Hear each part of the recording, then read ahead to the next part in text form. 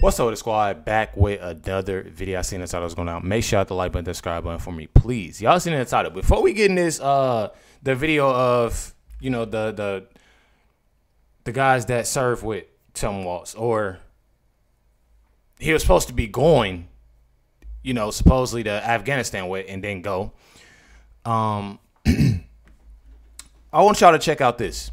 So for the people that's, you know, in the back that's in my comments saying, you know, basically supporting Kamala and Tim lies and backing him up, check this out first. I want to ask you a question about how you've described your service in the National Guard. You said that you carried weapons in war, but you have never deployed actually in a war zone. A campaign official said that you misspoke. Did you? Well, first of all, I'm incredibly proud. I've done 24 years of wearing the uniform of this country. Equally proud of my service in a public school classroom, whether it's Congress or the governor. My record speaks for itself, but I think people are coming to get to know me. I speak like they do. I speak candidly. I wear my emotions on my sleeves, and I speak especially passionately about our children being shot in schools. Now check this out. When y'all watching this video, and I've watched it more and more. When he's talking, you'll see Kamala smiling. She's happy. Her whole attitude changes when he shifts over to his answer. I speak candidly. I wear my emotions on my sleeves, and I speak. Look at it. See this? Now, don't get me wrong. Nobody's going to be smiling. You talking about children, this, that, and the other.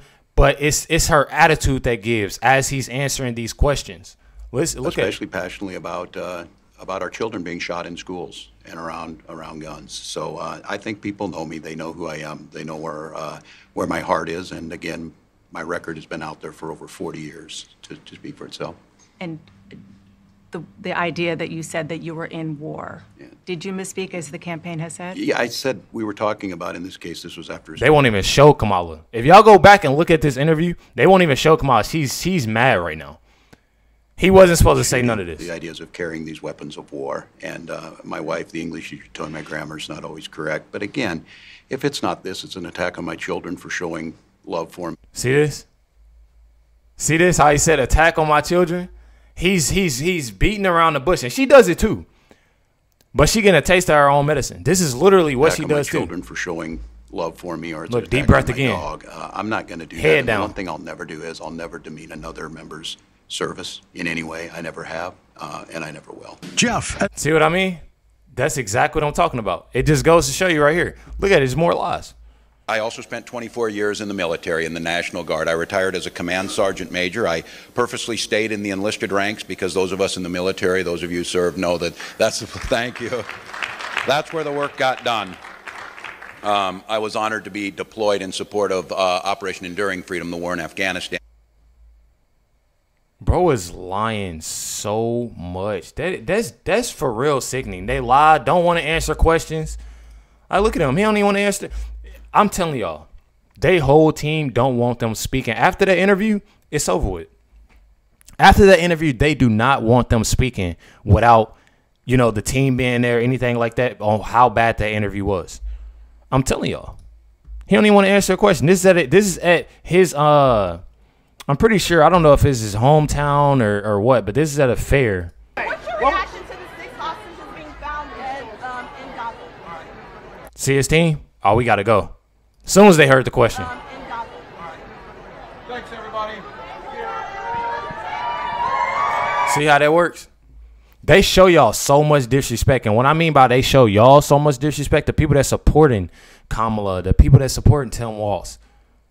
This is the disrespect that y'all get, but y'all still support this, which is crazy to me. This is crazy to me. These are the people that, you know, he left. Why did you come forward? It is morally indefensible. He didn't care. It was all about him. He's a military impersonator. I don't understand how he could do it morally, or, you know, he's got absolutely no integrity. The rumor went across the state that he had quit, and it was like, who the hell does that? I mean, it was just unbelievable that a CSM abandoned his troops, 500 soldiers basically, but beyond that, there's 1,000 parents out there that expect that person to lead those people into combat. And I feel like that's real, because that's how my mom was when my brother went to the military. She looked at the fact that, oh, okay, he has his brothers. Meaning his brothers, in the military, in the army. He has his brothers. That's what you look for. But then you got somebody that's sitting there lying, bro. I feel like that's the most disrespectful thing you can possibly do, bro. Is you sitting there and you lying. You lying like you actually was with them the whole time. It's wild. He's a habitual liar. He lies about everything. He lies about stuff that doesn't make sense. You're taking a piece of their thunder and you're trying to capture it and put it in a bottle for yourself and use that for your own benefit. He basically said, I've got better things to do. Go pick somebody else to go on a mission. Well, if you sold out your guard unit and abandoned them, what are you going to do at the national level? Fear is a reaction. Exactly. Say that again, please. If you sold out your guard unit and abandoned them, what are you going to do at the national level? People need to realize that. What do y'all think he's going to do? What do y'all think he's going to do? What do y'all think Kamala's going to do? Fear is a reaction. Bravery is a decision. And Walz has made the wrong decision. He's not brave. I call him a coward because he is. That is insane, y'all. He got out there and did a couple of announcements at various rallies, and we'll take a look at one of them. This is SOT 6 in his rally right after the vice presidential announcement. My dad served in the Army during the Korean War. And with his encouragement, at 17, I joined the Army National Guard.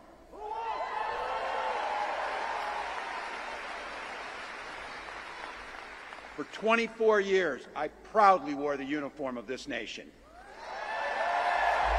And I feel like he's gassing it too much, like he was actually in war, like doing the most. Like he was really out there going hard. And don't get me wrong. I always say, I thank you for your service. My brother served.